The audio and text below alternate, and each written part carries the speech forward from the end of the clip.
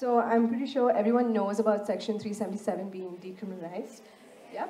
And I think most of the youth would have gone back home. We're very happy about this. And we talk to our parents and people from the, older generation, right? So when we discuss something like this with our older generation, they said, we are not going to debate with you as such. We're not going to impose our perspectives on you. But this is not accepted in our religion. So just want to know your perspective on, the LGBT community or homosexuality as such with religion. Let's see, probably till now, largely in the social space, in the media space, in the social media space, everybody is pitching either for or against. Can we for some time not pitch for or against and simply look at the issue as it is? Can we? Look at me, I'm not a prude, okay?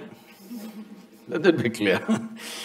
So, when we say sexuality, let's understand this. It is something nature has put in us because there is something called as perpetuation of the race or the species, otherwise it won't happen. Of course, we being human beings, having more brains than body, supposed to, because of that, we kind of eliminated the reproductive part and just using the pleasure part of it, all right? This is sexuality right now largely in the world.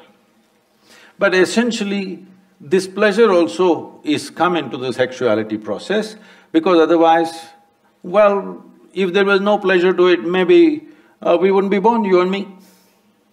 Our parents would not have gone into it if there was no pleasure at all attached. Yes or no? So we are here because of that. So there is no denying it or putting it under the carpet, that's not the thing.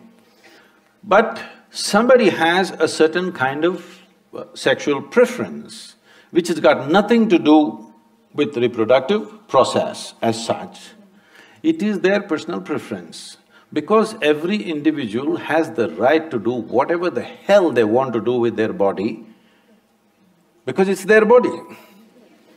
But if it is something harmful, you're going to cut your nose off or you're going to cut something else off, then maybe we will try to prevent you.